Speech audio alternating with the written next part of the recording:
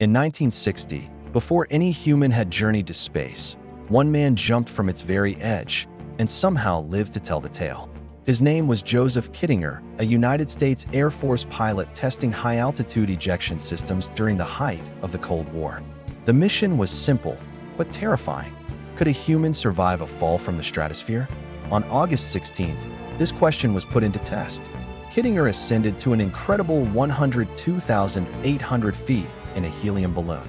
At over 31 kilometers above Earth, the air was so thin that he needed a pressurized suit just to stay alive. But then, disaster struck. His right glove failed, and his hand swelled to twice its normal size. But he refused to abort. Stepping out into the void, he fell for over 19 miles. That's more than 100,000 feet straight down, reaching a staggering 614 miles per hour before the Earth finally caught him, breaking the sound barrier with his own body. After 4 minutes and 36 seconds of terrifying freefall, his parachute deployed and he landed safely. Joseph Kittinger became a living testament to human courage. His leap became a cornerstone of space exploration, paving the way for the astronauts who would follow. Thank you for watching.